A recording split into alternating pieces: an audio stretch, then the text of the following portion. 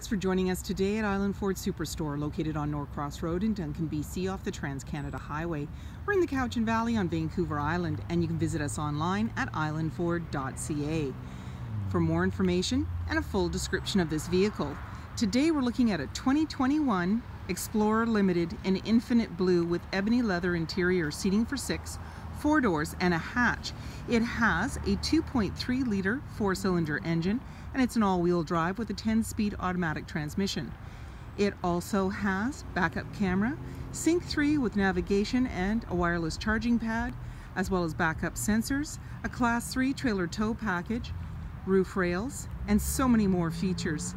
If you'd like to take this out for a test drive, we'd be happy to show it to you. You can book that online at islandford.ca. Speaker in the door, as well as power locks, windows, and mirrors. There's also memory for 3 drivers, and there's the badging for the B&O audio system. The driver's seat is powered with lumbar, and you have your lighting controls located here and the liftgate release here.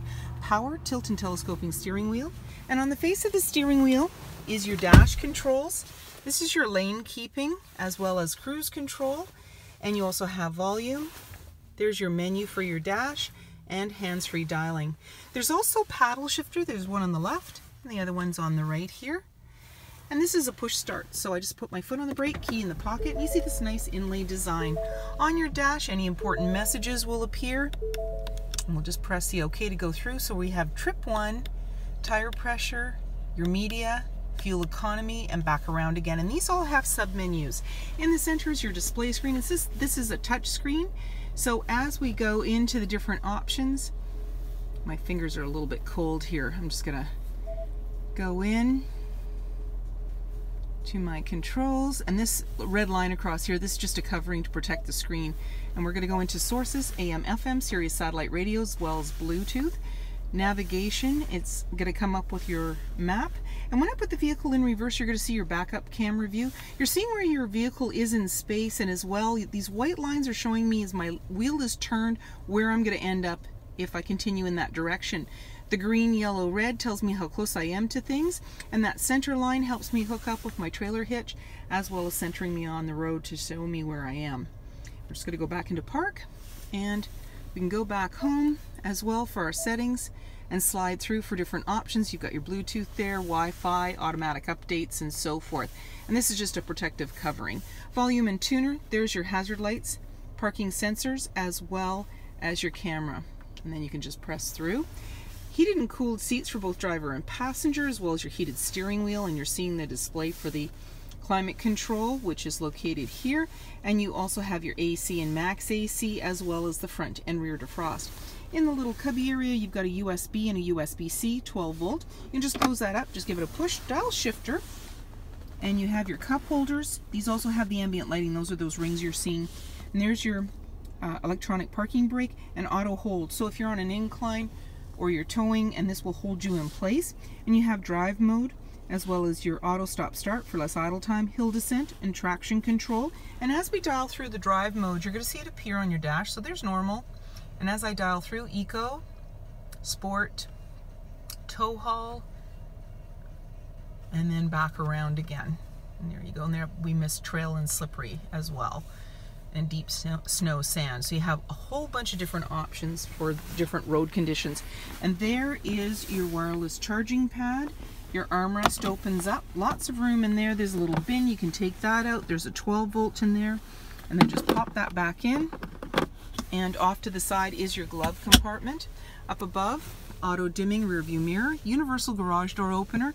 There's your lighting controls, sunglass holder, and you have a power tilt and slide screen, as well as your moonroof. And we just press the button for that to control it. And there's a grab handle on the passenger side, making it easier to get in. 20-inch wheels, mud flaps, chrome accent, chrome and body colored door handle with intelligent access, as well as keyless entry keypad, driver's side capless, easy fuel gas filler. In the back, you've got a little bit of a spoiler and a windshield wiper.